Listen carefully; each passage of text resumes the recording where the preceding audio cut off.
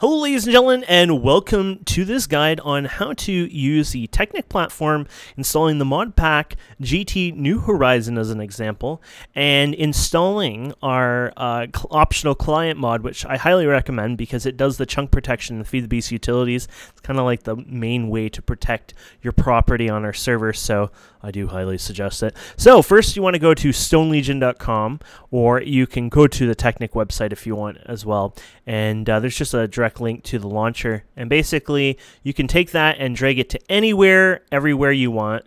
We'll replace it. Oh, apparently I had one on the desktop already, but this is a fresh install. You can call it, Bob. It doesn't matter what you call it. It will run just the same. And basically, this is your exe to launch it each time. So highly recommend just keeping it on your desktop. So I would suggest keeping it all default. If you want to change it, go ahead, but I'm just going to show you the default installation. So itself, it's going to have to install the launcher, get some libraries, things like that, just to make sure things run properly. You're going to have to log into your Minecraft name. Not just your Minecraft name, but the username. So if you haven't upgraded your Minecraft account for a million years, it would be just your name. If you did upgrade, it would be your email, of course. Now, if you feel unsafe about using your information, it doesn't get sent to them, but at the same time, you have to remember this is how these launchers work. You kind of, you use it or you don't, right? Just like the Curse one, etc. Except Curse does kind of semi-use the vanilla one. We're in the Technic launcher here, and it's all up and running. So basically what you want to do is go to launcher options at the top right, and I would suggest setting your memory to say 4 or 6 gigs. I'll go ahead and do 6. 4 should be more than enough for this pack, but if you want some, breathing room, you can go ahead. I would not suggest using anything lower than 4 probably, and I definitely would never suggest using anything higher than 6 unless this is like maybe a 1.10 pack, which they're kind of getting a little messy, and maybe you should stay away from those. So we'll just close that, and it should be set fine. Basically, you're going to go to mod packs and type in GT new, and it should find it for you. And at the bottom right, you can install, and it'll start installing everything for you. It's just like magic.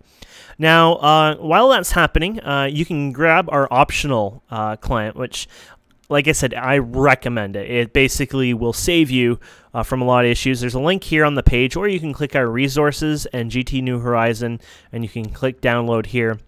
It tells you what it offers here, so here's the information.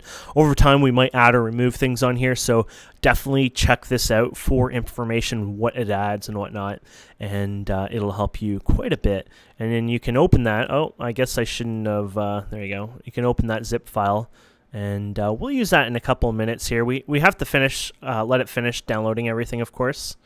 And then there's a mod pack option here. We're going to click that, but you want to make sure it's all downloaded first so you're not accidentally bugging it out.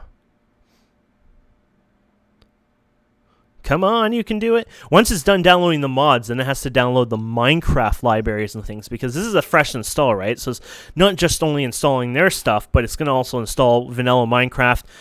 It grabs everything from them directly, so it's going through that. It's going to scan. It uses MD5, so like if there's a big update, the nice thing about this pack is that it will only download what's needed to be updated. It won't have to download, a million files over again and apply them. Maybe besides like the config file if it's zipped up in one big file, but overall the mods won't re-download, which is nice because the Curse launcher, if you have a 300 megabyte pack, every time there's an update, you have to download those 300 megabytes again. They literally clear out the folder and do it again, and so it's a bit taxing. If you're a mobile user, that would be shocking.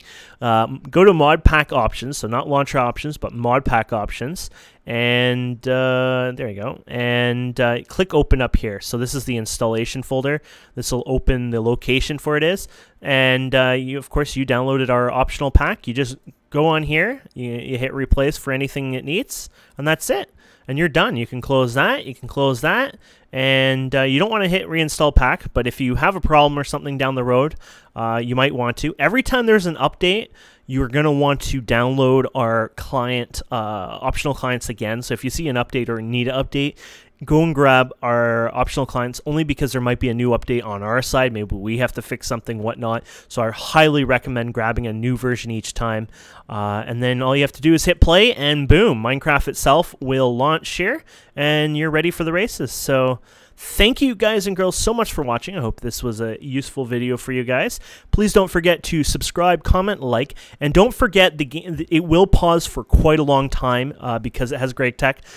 This takes a good 5 minutes for most people to fully launch. I think one guy said 10, but his computer is quite old. But it will take you a while, so be patient. Go grab yourself a coffee, some biscuits, and come back. Anyways, guys and girls, thank you so much for watching. Have a good day, and we'll see you next time.